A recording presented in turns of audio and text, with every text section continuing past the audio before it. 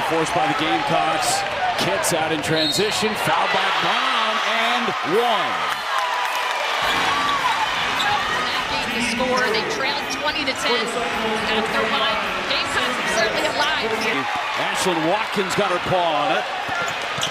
For Wiley, no whistle, and tackling good by Trace Edwards. Trying to take it on Thursday. Maddie McDaniel on the floor for the first time. There's a three, and it rattles home.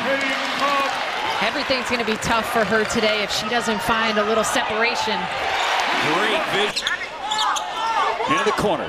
Johnson for three. Raven Johnson, another three today. McDaniel, wide open lane. It was sealed. Finds McDaniel again. Ooh. Nice pass off. Freshman to freshman there. Back down low to Crooks. Fall away jumper. That's good. 6-36, your final score.